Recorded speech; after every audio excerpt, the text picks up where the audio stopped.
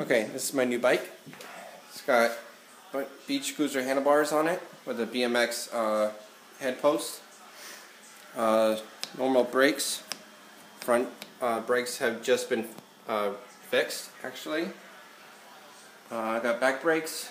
Shifter doesn't really work because both pedals are down at the same level, which are really good for long distance riding.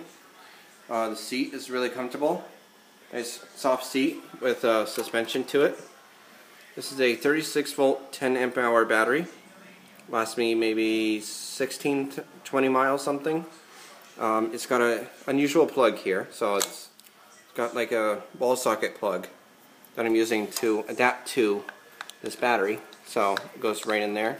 As you can see, it goes kind of right into those little terminals there, I guess. So it's got 16-inch by 1.2 inch tire in the back there, and a actually decently fat tire up front. So a 16 by 2 inch tire up front with front brakes, which only one side kind of works, but it doesn't really drag much. Wire right here goes to the motor down on that side. So then with this controller I had to modify the plugs. So down here, modified the plugs to go to male and female bullet plugs because the old controller didn't have that. So I didn't want to hack up the motor wires too much, so I had to make my own. Same with the battery connections. Say 36 volt 800 watt controller. I know I'm kind of overdoing it with the wattage, but it makes the wire just a little bit hot. I mean, kind of warmish to the touch, but it's not bad. Throttle is hooked up here.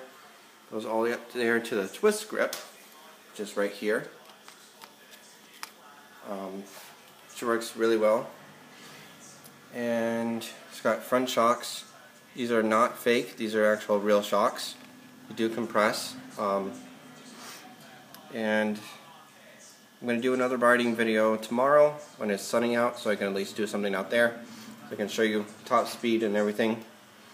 So yeah, this is my new bike. Thanks for watching.